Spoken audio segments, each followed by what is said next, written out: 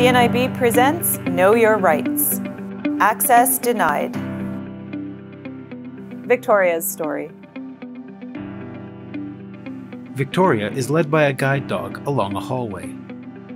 Hi, my name is Victoria Nolan, and this is my guide dog, Alan. Having a guide dog has been life-changing. It has enhanced my confidence and independence. Before joining the CNIB team, I was a teacher and represented Canada at the Paralympics. I've encountered many barriers with my guide dog. Whether it's restaurants, taxis, or hospitals, I'm often told that my guide dog isn't allowed even when that's against the law. Unfortunately, many businesses and organizations still aren't doing enough to make sure their employees are properly trained. Victoria steps out of an elevator. One time, I was entering a hospital with my guide dog, Alan. A security guard stopped me and told me I was not allowed to bring my dog into the building. I'm sorry, there's no dogs in the hospital. I know normally you wouldn't allow pet dogs in here, but I'm blind and this is my guide dog. I'm not denying you access, just your dog, and it's against hospital policy.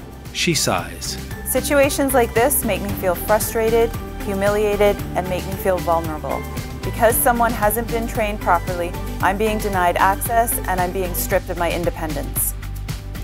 So what are my rights? In Ontario, there's more than one piece of legislation that protects me.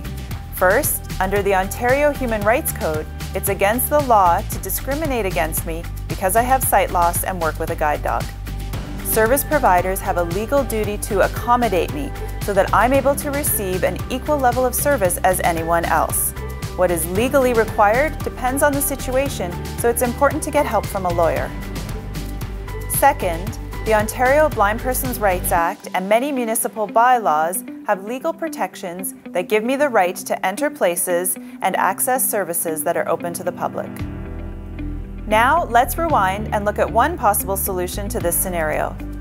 I'm not denying you access, just your dog, and it's against hospital policy. Can I speak to your supervisor or someone in charge? Okay, sure. Follow me.